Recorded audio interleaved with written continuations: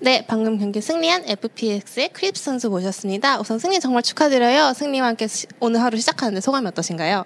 那先恭喜获得了胜利，说一下胜利感想吧。今天的比赛也是赢得比较艰难嘛，就没有很轻松的赢下来，然后没什么特别的感想。Actually, it's not a very smooth game, so I don't have much things to say. 사실 오늘 경기가 많이 스무스하지 않았기 때문에 할 말이 그렇게 별로 없다고 하시는데 그럼 오늘 픽밴에서 말파이트가 등장했습니다. 팀적으로 어떻게 준비된 조합인지 여쭤보고 싶습니다. BP 的阶段选出了石头人这个英雄，那是怎么样去做的一个准备呢？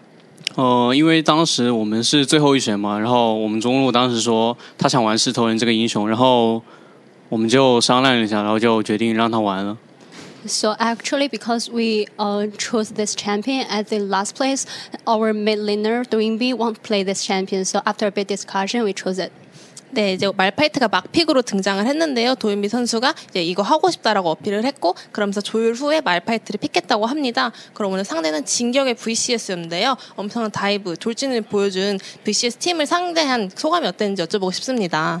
那其实你们的对手整个 V 赛他们赛区都是比较有进攻性的，然后喜欢越塔之类的。那面对他们有什么样的一个感想吗？就是他们就真的打得比较凶，然后比较暴躁吧。但他们的就是会做的事情，其实也在我们的预料之中。So actually, they are very aggressive about their playing styles, but actually, it's all inside our expectations or predictions. So I think it's okay.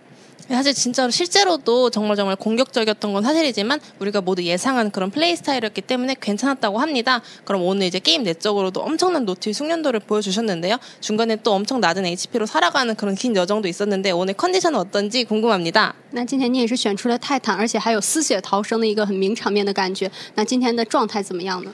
就今天的状态的话，整体而言就还好吧，因为我觉得自己在比赛中还是犯了一些失误，如果可以的话，应该还可以做得更好。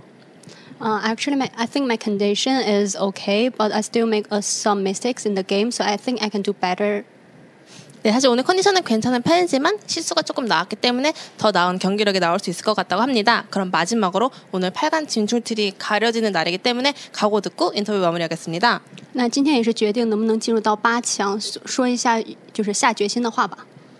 就是我们肯定会以1号种子的身份出现的。We'll definitely go into the knockout stage by the first seed of Group B. 기필코 그룹 B의 1번 시드로 진출하겠다고 했습니다. 여기까지가 FPX의 크립스 선수였습니다. 谢谢.